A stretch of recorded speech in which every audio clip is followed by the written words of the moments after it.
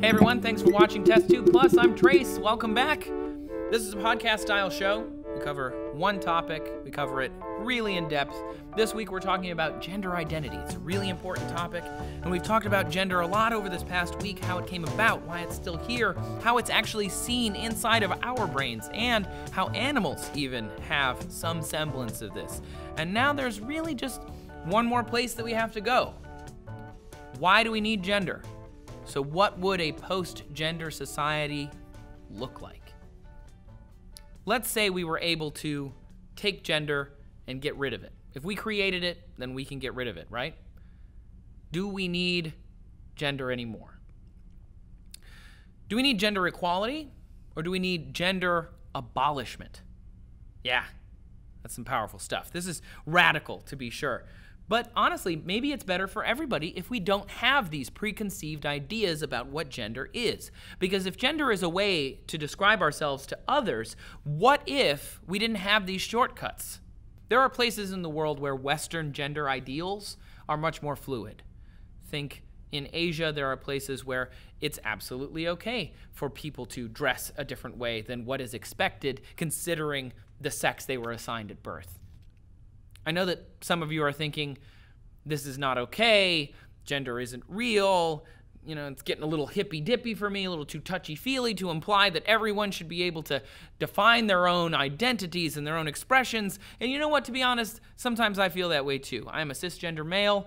It's very difficult sometimes for me to always understand where everyone is coming from, but I am also proud to say that you can be whatever you want, and I will try and understand you. Because I expect that you would try to understand me too, and this stuff ain't actually that new. It may feel that way because the internet has brought us more closely tied, but in ancient Egypt, they were also dealing with gender issues. There are statues of men all over ancient Egypt. If you haven't been, go, it's great. But these statues were mostly of pharaohs. Pharaohs were mostly men, but not entirely. There was one queen of Egypt named Hatshepsut. She was actually king of Egypt because she made all of her statues look male. She made the carvers of those statues, the creators of those statues, create male representations of her. She was a king of Egypt, a pharaoh. She even wore the false beard when she met with her subjects. Whether she was attempting to fit into a political culture or actually express a gender that maybe she felt, it's hard to say. This was thousands and thousands of years ago.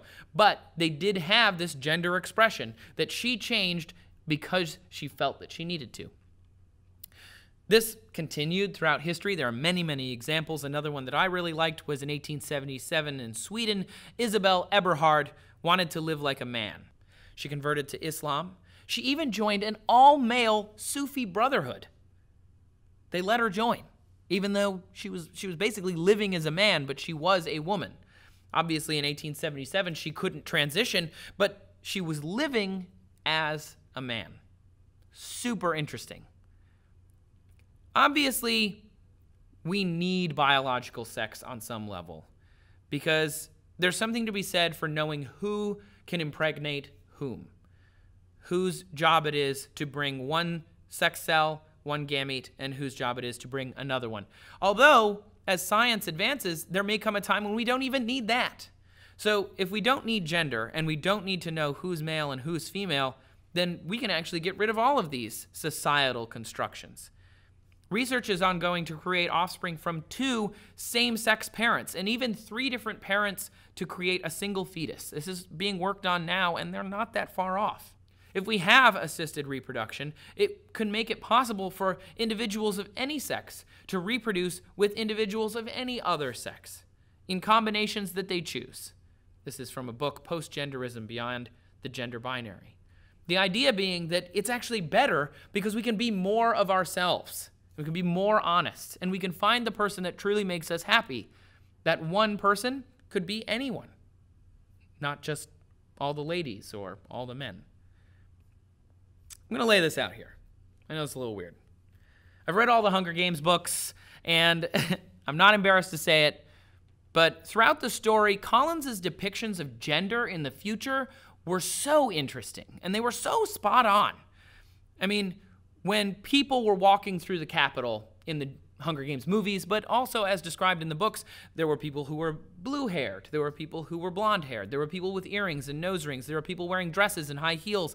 Everyone was wearing makeup, and it didn't matter whether you were born a male or a female. You could express how you felt however you wanted, and no one seemed to judge anyone for that.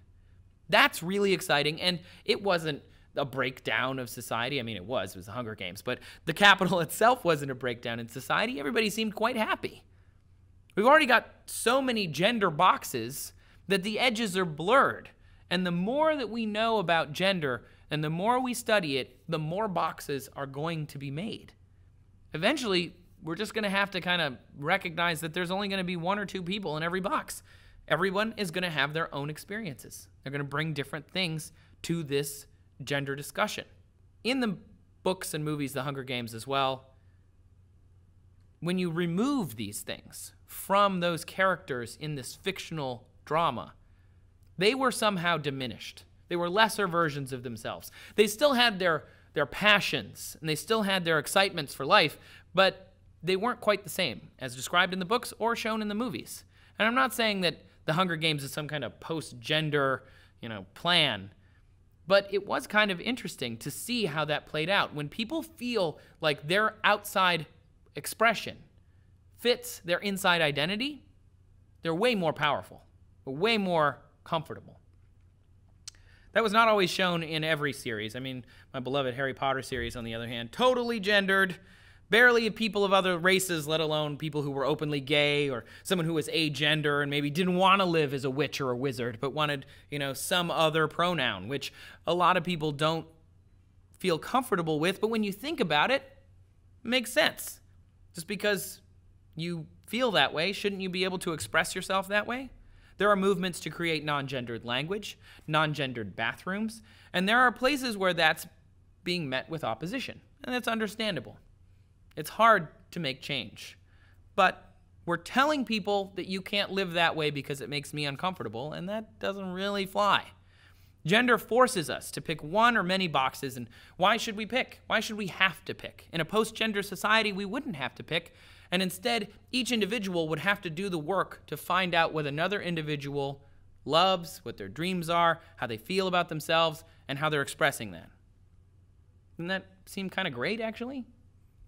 Why would it make more sense for you to feel bad because I don't want to do the legwork? It seems kind of wrong to me, personally. Funnily enough, marketers and advertisers are learning more and more and more about us as we become more connected. And right now, think of it like a greeting card company needs made-up holidays, as well as they need regular holidays, because they need those boxes that you have to check. We need those broad cultural touchstones. But as we learn more about gender, just as we learn more about what that means for the card companies, we know that we actually don't need those. And if I want to send you a card, I can send you a card any day of the year. You don't need to wait for a holiday. And as we have more targeted ads, it's the exact same way. More targeted products. So why do we need pink for girls and blue for boys? You're going to target an ad specifically to that person. And gender is the same. As you know somebody better, you're going to know what they like. You're going to know their expression, and you're going to know, eventually, their identity. Everyone has their own individuality, and they're going to express it as they see fit, regardless of whether we like it. So we may as well accept it and try and understand it. Gender is something that we built for ourselves, and like anything that we build for ourselves, we can make it whatever we want. So, hopefully, this helps you understand why it's important to try and do so. We've come a really long way over this episode, and I hope that you understand gender identity more. I'm sure I didn't hit everything. I'm sure I missed a lot of stuff, and maybe I got some things downright incorrect. I really hope not. I tried really hard for all of you to make this as accurate as I can. You're all awesome for sticking around. Make sure you subscribe for more TestTube Plus, and tell me what you think about this.